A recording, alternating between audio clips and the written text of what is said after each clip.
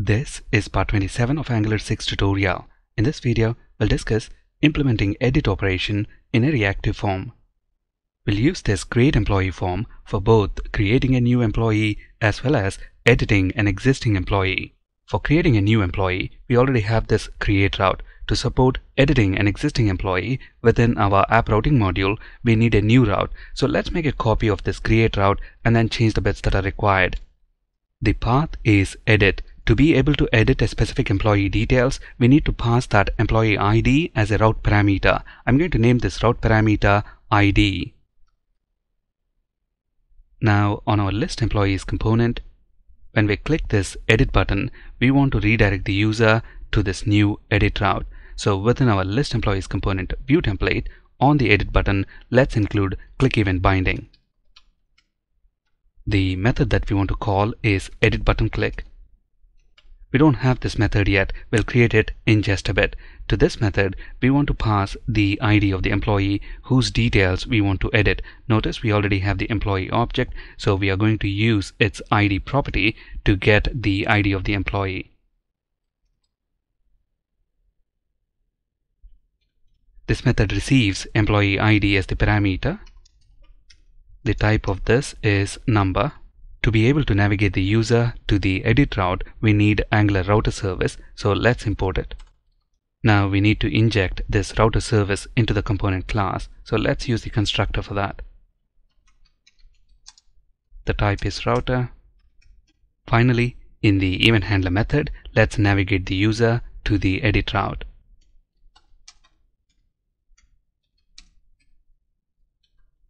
To this edit route, we need to pass the ID of the employee whose details we want to edit. Now, in our createEmployee component, we want to read this employee ID from the edit route. For that, we are going to make use of the Angular's activated route service. So first, let's import it within our createEmployee component class. Next, let's inject this service using the constructor. Now in our ng-on-init lifecycle hook, let's use this activated route service and subscribe to its param map observable. On the activated route service, we have param map observable, so let's subscribe to it. Let's create a constant to store the employee ID.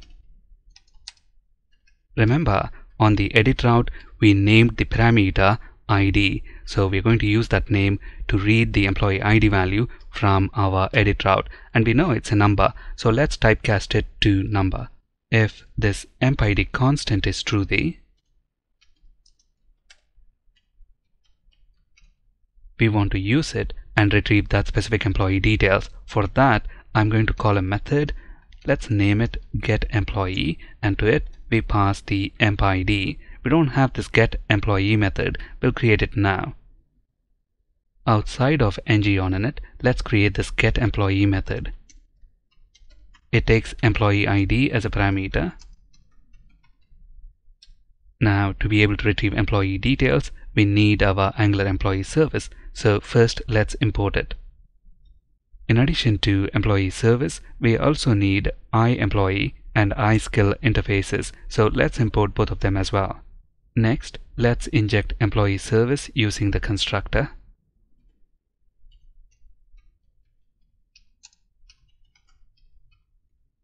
In our getEmployee method, let's use this employee service to retrieve employee details.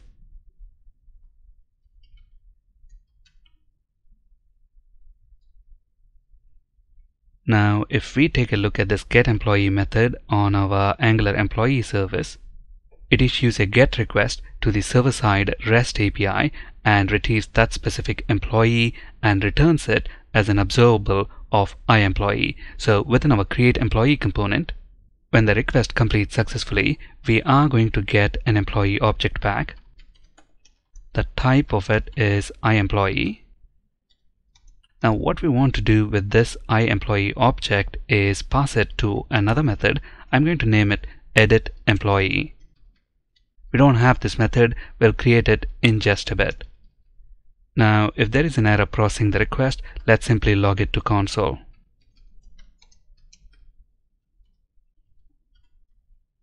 this edit employee method is the one which is going to do the actual work of binding the employee details that we have retrieved from the server to the form controls on our reactive form.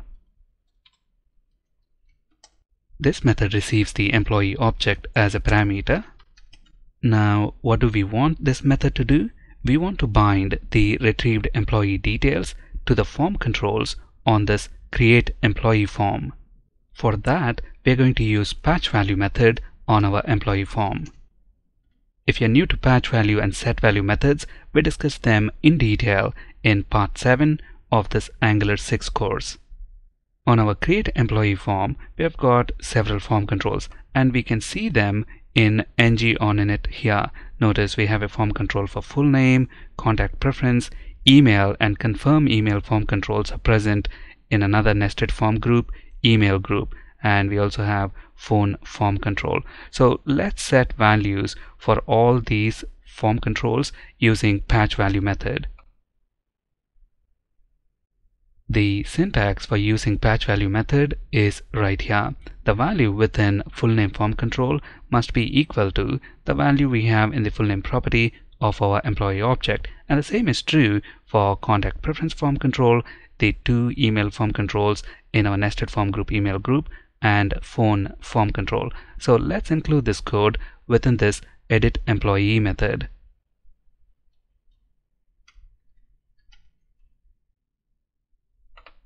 At this point, let's save all our changes and see what we have got. Notice when we click edit button, we navigate to the edit route, and in the URL we have the ID of the employee that we are editing. In this case it is 1, and we see the employee details here. At the moment on this form we have 3 minor bugs, and here is the first bug. Notice when we take a look at the valid property here, it is false. And when the form is not valid, we want to keep this save button disabled because we don't want the user to save employee data if the form data is not valid. So let's disable the save button if the form is not valid. So in our create employee component view template, on the save button, let's bind to disabled property. We want to keep the button disabled if the employee form is invalid. Notice now the save button is disabled. That's because our employee form is invalid. Now if you're wondering why is this employee form invalid, well, that's because on this email form control we have a custom validator, and we can see that within ng on init right here. Notice on the email form control we have this email domain custom validator attached. So if the email domain is anything other than del.com, this validator fails. However, the validation error message is not displayed until this email form control is touched or dirty. When I touch the email form control and leave it, that's when we see this validation error. As we are editing employee details here, it makes more sense to display this validation error if the data is invalid rather than waiting for this email form control to be touched or dirty. So to fix this, we have to modify the logic slightly in log validation errors method implementation. Here is that log validation errors method, and this is the condition to display the validation error. If the abstract control is not valid, and if it is touched or dirty, only then we store the error message in the form errors object, and that gets displayed to the user. Now here we want to do another check. If we are editing an existing employee details, then we know the value in these controls will not be an empty string. So in addition to checking if the control is not valid and if it is touched or dirty, we also want to check if it is not an empty string. So let's include another or condition here.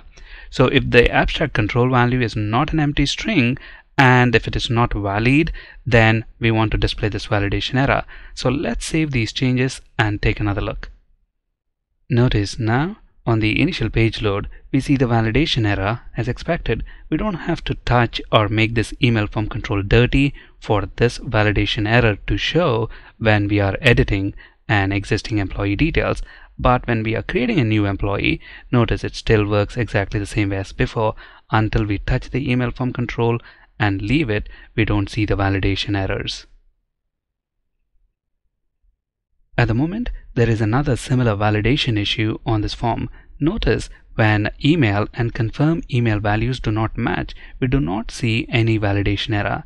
Remember, in one of our videos in this series, we implemented a custom cross-field validator, and that compares email and confirm email form control values. If they do not match, it displays a validation error. At the moment, even when we touch the confirm email form control and leave it, we don't see that validation error message. The validation error message is only displayed when we make this confirm email form control dirty. Now, when we are editing an existing employee details, if the data is invalid, it makes more sense to display the validation error right away instead of waiting for this confirm email form control to be touched or dirty. So to fix this, we have to change the logic within our custom cross-field validator. This is our custom validator function. I'm going to include another AND condition here, and then include these two conditions in a pair of parentheses. Now, when we are editing an existing employee details, this confirm email control value will not be an empty string. So this condition right here is going to return false. And at the moment, our email control value and confirm email control value do not match. So this condition here is also going to return false. So the control will come into the else block and return this key, indicating that there is a validation error. Notice on the initial page load, we see the email validation error. As soon as we start to type, we see our custom cross-field validator, email and confirm email do not match. When the values match, the validation error disappears. And if we take a look at the save button, it is still not enabled, and the valid property of our employee form is also still false. That's because these three skill related form controls are invalid. So let's make them valid. Notice now the save button is enabled, the valid property is also true. Now the ID of the employee that we are currently editing is 1. If we take a look at the data that is returned for this employee by the REST API, notice in addition to full name, contact preference, email and phone, we also have the skills data returned, but we are not binding the skills data to our employee form. Remember, within our employee form, skills is a form array. Binding existing data to a form array is slightly different. We'll discuss how to do that in our next video. Thank you for watching and have a great day.